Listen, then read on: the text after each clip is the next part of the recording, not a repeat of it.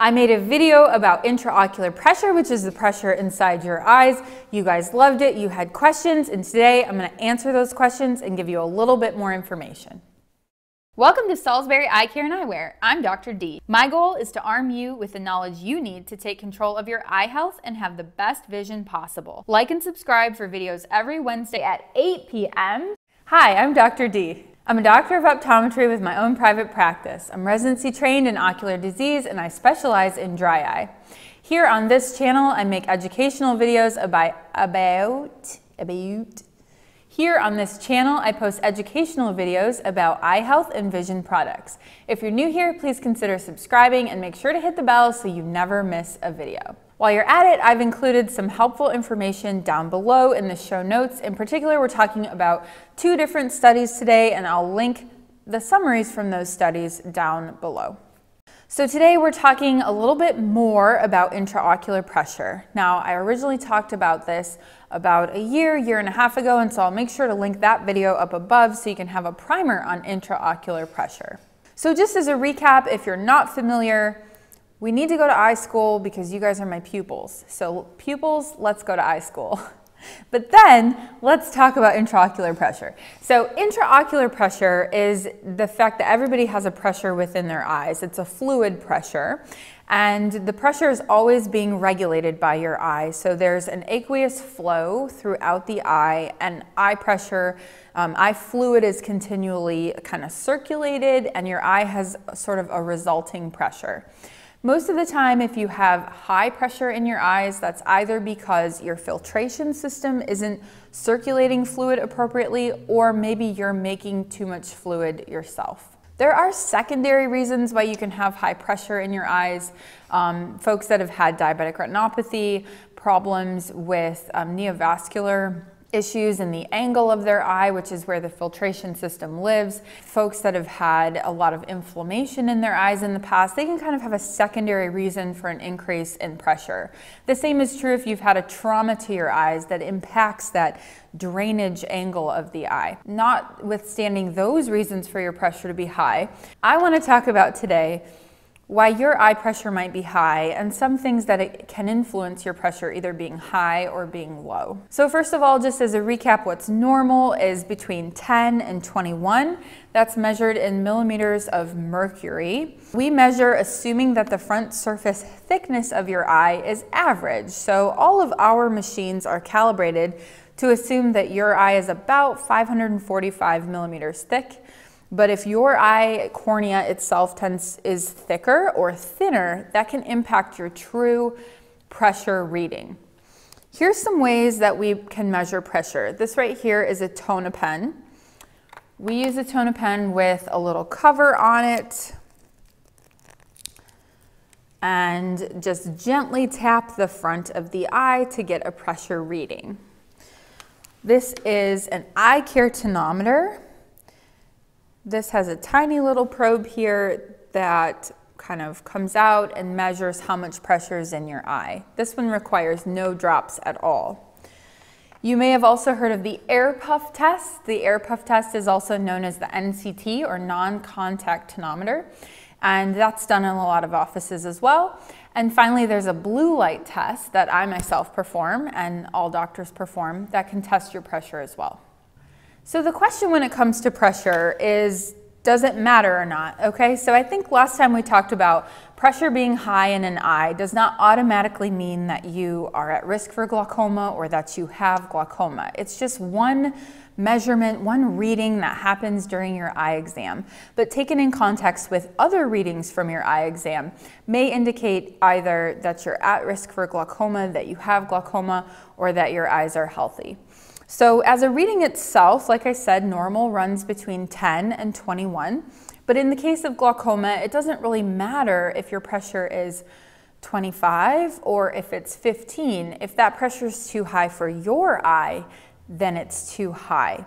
I have plenty of glaucoma patients whose pressure is 15 versus 20 or 25 or 30. And at that point, it's all about making the pressure low enough for that person. So how did we come to understand pressure and when it matters and what the risk factors are? So back in the early 2000s, maybe late 90s, there was a really huge study that was done called the Ocular Hypertensive Treatment Trial. So ocular hypertension is when that pressure is above 21 in either eye. And the question at the time was, does having high eye pressure always cause glaucoma? Does it do so in certain circumstances? And can we identify any risk factors so that if I have a patient in my clinic whose pressure is over 20, what do I tell them? And how often do I need to monitor for glaucoma? So the ocular hypertensive treatment study was a massive, absolutely massive study. A personal note with that, I actually, in 2009 and 2010, I was an ocular disease resident in optometry at Bascom Palmer Eye Institute down in Miami, Florida. And I worked with one of the doctors who was a principal investigator on the ocular hypertensive treatment study. And at that time, we were still seeing patients who had previously been enrolled in the OAT study or ocular hypertensive treatment study. This study was a randomized controlled trial to determine the safety and the efficacy of hypotensive drugs in the case of ocular hypertension. So in this study, one eye had to be between 24 and 32, and the opposite eye had to be between 21 and 32. So you're looking at both eyes that are above that threshold of the widely considered normal number of 21. These patients were then randomized to either treatment or observation arms of the trial, and it was double-blinded, I believe, to make sure that the results were, real. So they were looking at the cumulative probability over the years of this study to either develop primary open-angle glaucoma, so going from that level of just having high pressure to having glaucomatous change, versus not. So what was found is that there was a 4.4% cumulative probability to progress to glaucoma within the treatment arm. So of the folks that took medication to lower their eye pressure, only 4.4% would go on to develop glaucoma over the course of the study. However, in the non-treatment arm, 9.5% progressed to having glaucoma over the course of the study. But one of the most important things that came out of the OAT study was identifying risk factors that made folks more likely to develop glaucoma with high pressure. We still use these risk profiles today to figure out which patients to treat in our clinics versus which to observe and monitor carefully. I actually didn't write down the conclusive list of those risk factors from the OAT study, but I can kind of rattle, I think, most of them off the top of my head. So age is a risk factor, race is a risk factor, central corneal thickness, IOP itself, family history is in there as a risk factor, and then you've got Drance hemorrhages or hemes at the site of the optic nerve. That one was really interesting because it was kind of identified after the fact. As part of the study, they were taking photographs of all the patient's nerves, and it was only when they went back and looked at them later that they saw Drance hemorrhages in folks. And that was just a really interesting finding. These are little hemorrhages, sliver-like, that occur at the optic nerve. You see these occasionally, and they are sort of an indicator that there is a higher risk of developing glaucoma. So that's the ocular hypertensive treatment trial. It was absolutely a monster trial. I'll link the summary of that down below, but that has helped shape our understanding of risk factors when it comes to glaucoma. Ugh.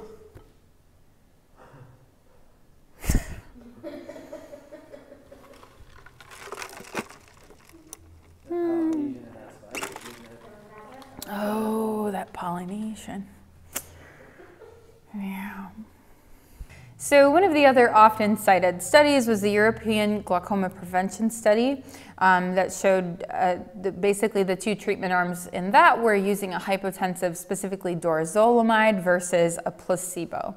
And the results of that study was that there was no statistically significant difference between medical therapy and placebo in decreasing the primary open-angle glaucoma in a large group of patients at moderate risk. So there have been several other studies, and we won't get into all of that today, but the one that we mostly follow in the US is looking at the ocular hypertensive treatment trial and the risk factors that were developed out of that. All right, so moving on from the recap of high eye pressure, what it is, what we use to look for it, and some of the studies that we're using every day in clinic that shaped the way we think about high eye pressure. We'll kind of move into what some of your questions were. So I had a lot of questions on that last video about things that raise intraocular pressure. And so I've come up with what is, most certainly not the total list, but I did try really hard to come up with all the things that could raise your intraocular pressure. So number one, steroid use. And steroid use can be topical steroid use. It can be inhaled corticosteroids like you would use in a nasal spray. It can be oral corticosteroids as RX'd by a doctor, but it could also be like, pump you up steroids that I don't clearly know anything about, but that type of steroid can raise your eye pressure as well. So any type of steroid use is important, especially if you start having high eye pressure, to let your doctor, hey, I have rheumatoid arthritis and I've had lots of bouts of being on steroids. Could that be affecting my eye pressure? Because the answer is absolutely yes, it could. Holding your breath. So I see this every day in clinic. If somebody's a little bit nervous about having their eye pressure taken and they hold their breath while I take it, they can artificially raise that pressure. Now that is very just short term, obviously, but it absolutely raises the pressure. A tight necktie. I didn't find the study for this, but in school I learned about a study that said men who wore neckties every day that were tight tended to have higher intraocular pressure. So that sort of pressure around your neck, all the more reason to hang out in sweats. The next one is yoga. So surprise, but head down positions in yoga are actually going to increase your intraocular pressure. Likewise, I would suspect if you're just like a handstand freak and you want to do handstands while you watch TV, that's going to raise your intraocular pressure. So being in that inverted position is going to raise pressure. The next thing would be like coughing, vomiting, straining, Valsalva maneuver as in weightlifting, like that sort of thing is going to raise your eye pressure, much like holding your breath. But also just your simple coughing, sneezing, vomiting is going to raise that pressure temporarily as well. Wind instruments. Beware the oboe and the trumpet. Wind instruments will raise your eye pressure. Okay, let's get into things that lower your eye pressure. So this question was asked a lot, and the number one thing we're just going to address offhand is marijuana. Does marijuana decrease your eye pressure? Yes, it does. I can tell you a story. When I was a student and I was taking my practicals down in Florida, you had to have your own patient. And I didn't have my own patient, so myself and a couple friends just found patients on the beach. And it turned out that my patient had smoked that day. So when I went to check his eye pressure during the exam, it was like 7. And I didn't realize until after. He's like, oh yeah, I didn't realize I need. So yeah, marijuana will decrease your eye pressure, but it's a very short duration. My patients will also joke like, oh, I have glaucoma, can you give me a prescription for medical marijuana? No, our drops are still much, much better than marijuana in reducing eye pressure and doing it in a way that is, measurable and sustainable and, sort of regulated. So no, marijuana, yes, it will yes, it will lower your eye pressure, but not in a controlled way. The second is regular exercise. Problems with insulin levels and diabetes can be associated with an increased risk of glaucoma. And so exercise, staying healthy in general has been shown also to lower your eye pressure. Avoidance of things that raise your intraocular pressure. So avoid vomiting, avoid steroids, all of those. Alcohol actually lowers your eye pressure for a very short duration. But again, just like with marijuana, it is not necessarily going to do so very effectively. Finally, I was looking up about CBD. That is such a new topic, and CBD, actually, cannabis has a different effect than marijuana. So what I've been able to find is that in some cases CBD actually raises eye pressure and would go under that things that raise intraocular pressure category. So more to come on that. It'll be interesting as studies come out and we develop more information around what CBD does to intraocular pressure, but it seems like right now that is not a hallucinogenic free way to still use a marijuana sub. Does that make sense? No, it doesn't make any sense. Don't use CBD and don't count on marijuana to lower your eye pressure. There you go. Thanks guys for watching part 2 of my intraocular pressure series. I hope you enjoyed this video. I certainly tried to answer all of your questions from the first one. Likewise, if you have questions this time around, leave them in the comments down below because I will get to them. I love making follow-up videos for you guys. Make sure to like and subscribe, hit the bell so that you never miss a video. We're here every single Wednesday at 8 o'clock, and I will see you next time.